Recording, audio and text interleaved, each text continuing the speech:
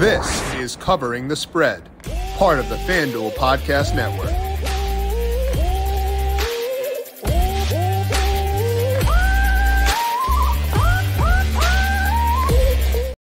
Interesting week in the NFL where a lot of the hot starts in 2023 are being put to the test in week number 6. The Buccaneers taking on the Lions. We have got the Colts without their top quarterback facing the Jags. So it's put up or shut up week in the NFL. We're going to break down those games with Dr. Ed Feng, getting his read on them based on what his model is saying to get you ready for week number 6. This is Covering the Spread right here on the FanDuel Podcast Network and FanDuel Research. My name is Jim Sanas.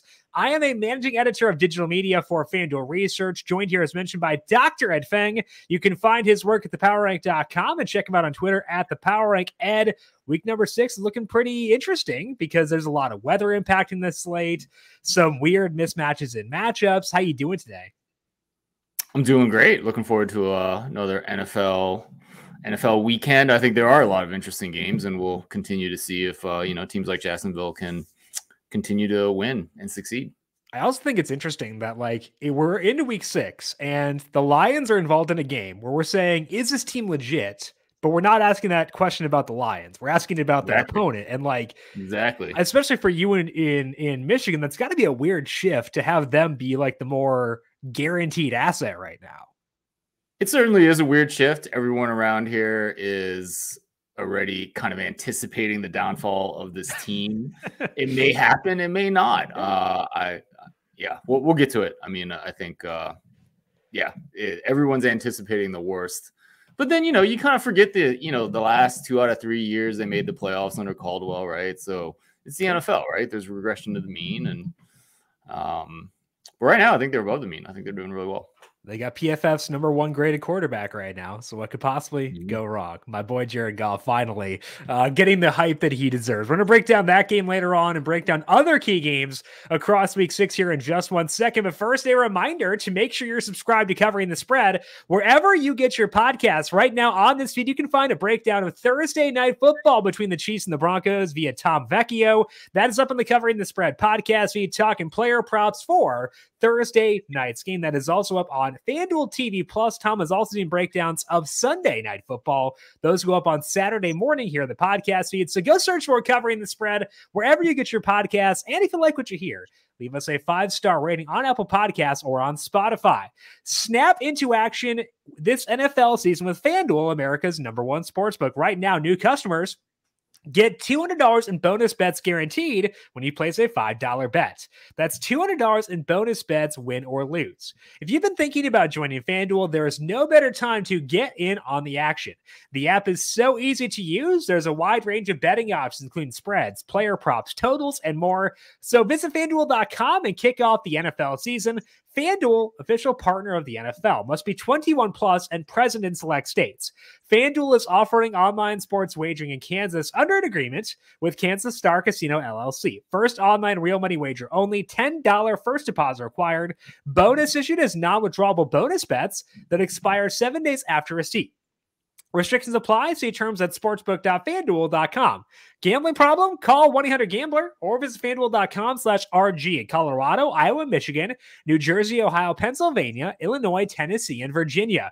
Call 1-800-NEXT-STEP or text NEXT STEP to 53342 in Arizona, 1-888-789-7777, or visit ccpg.org/chat in Connecticut, 1-800-9-WITH-IT in Indiana, 1-800-522-4700. Visit ksgamblinghelp.com in Kansas, 1-877-770-STOP in Louisiana.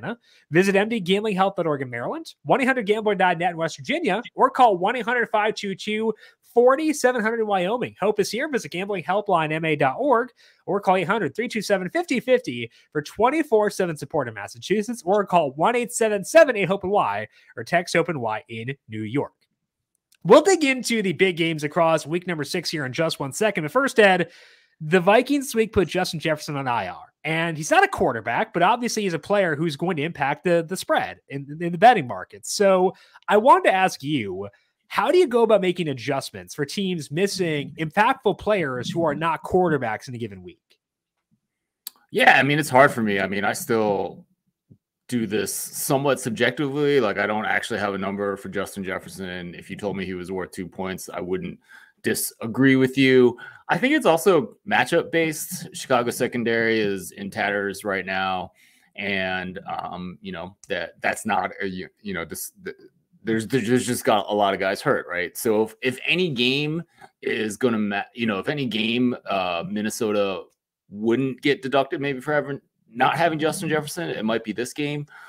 I actually have this right on the market. I have Minnesota by 2.9, and should there be an adjustment? Yes, I think there should be some adjustments. I'm not sure based on this particular matchup whether it changes what I have in terms of the number.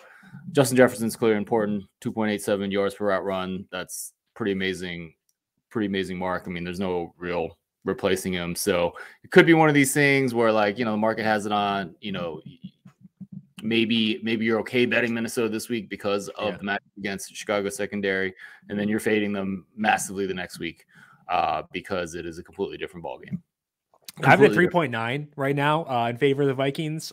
So not enough of a value where I'd want to take it personally, especially because there's a lot of ambiguity there with regards to what it would look like in their first week post Jefferson. Ben Fox of I think he wrote this for the Win. Used to work for VSiN, used to work for ESPN. He wrote a piece. He asked bookmakers to rank the 25 most valuable NFL players who are not quarterbacks as far as their value to the spread. And they kind of gave him numbers. So he polled bookmakers what they do. And I feel like that's kind of a good baseline. If you don't have your own numbers as far as deducting for certain players, you can kind of look at that as kind of a guideline of okay, maybe the player you're thinking about wasn't discussed in that piece, but you can say okay, impactful wide receiver, how much do they matter for their team? For Jefferson, it was 1.67 points, according to that piece. So I think you can lean on you all right? Yeah. I think you can lean on that kind of stuff and use that as your guide, because he's asking the people who would know. If anyone's going to know, it's bookmakers.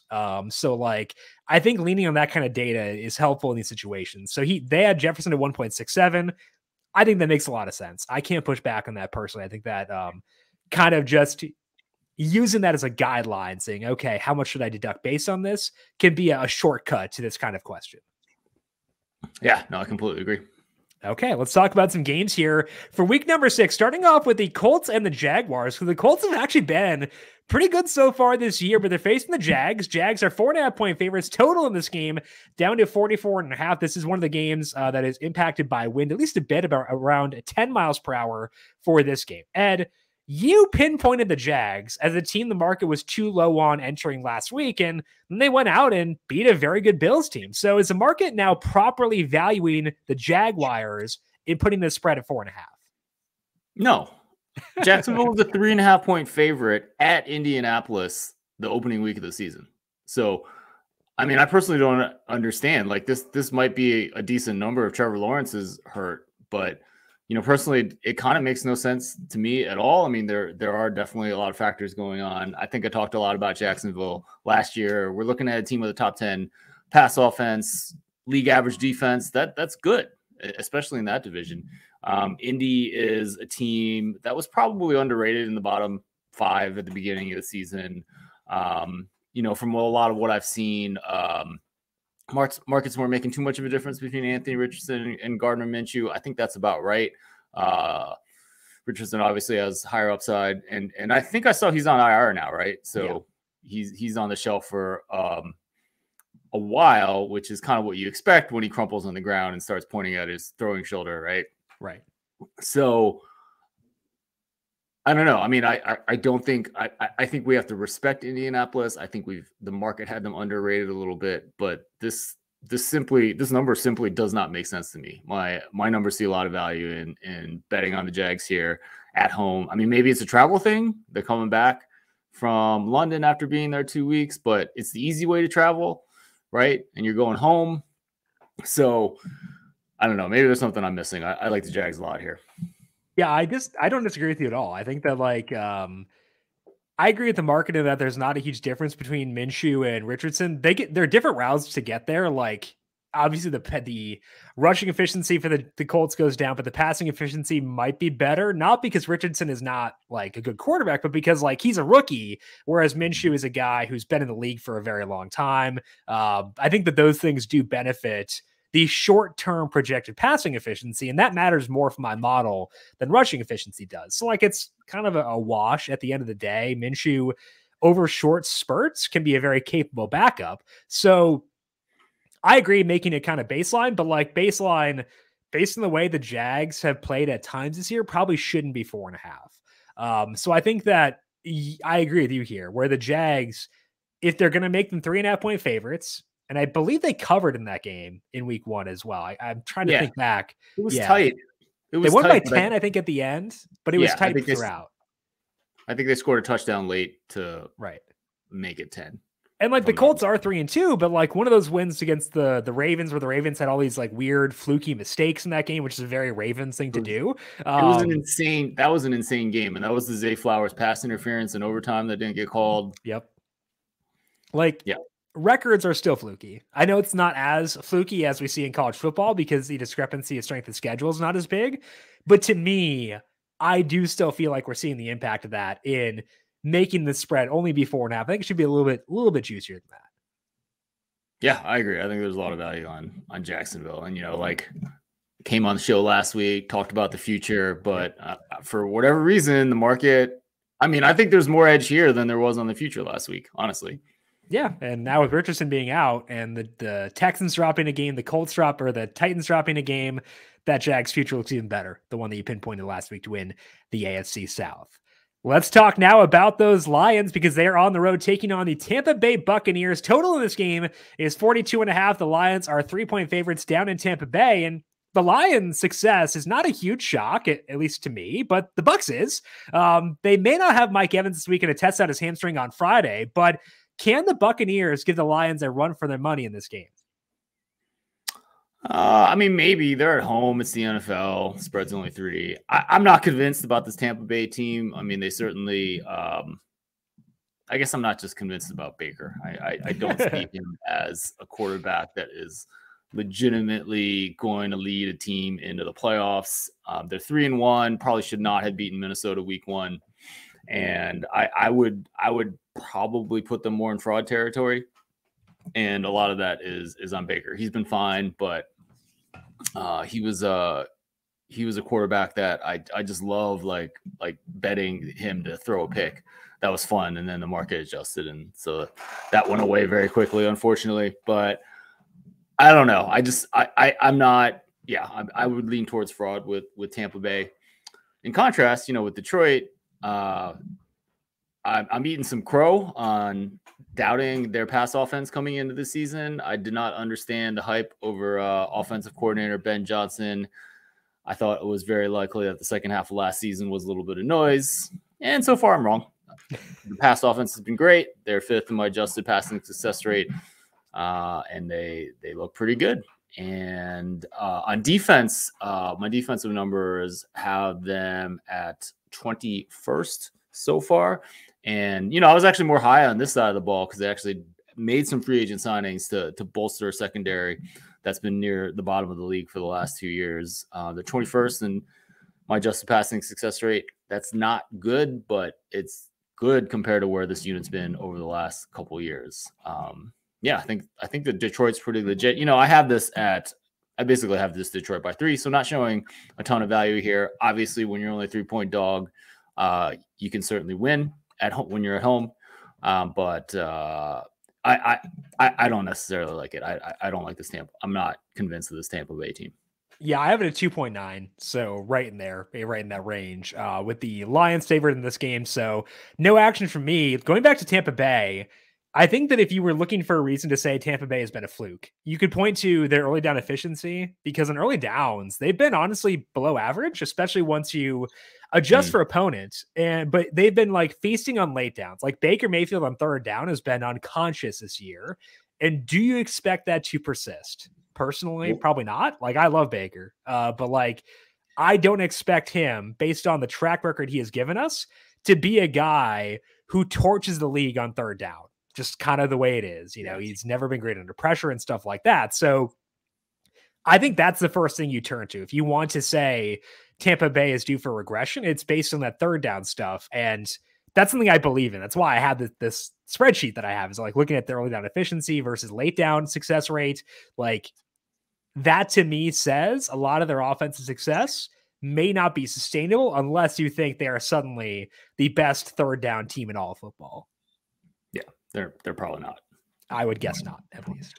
Let's finish up here by talking about Monday Night Football. We got the Dallas Cowboys taking on the Los Angeles Chargers. And right now, the Cowboys, 2.5-point favorites at FanDuel Sportsbook. Total in this game is 50.5. And obviously, this is a spot where the crowd will favor Dallas, despite the fact it's in Los Angeles, because the Chargers can't attract fans and the Cowboys travel well. But the Chargers coming off a bye and should get Austin Eckler back this week. No travel for them either. So how do you see this game playing out?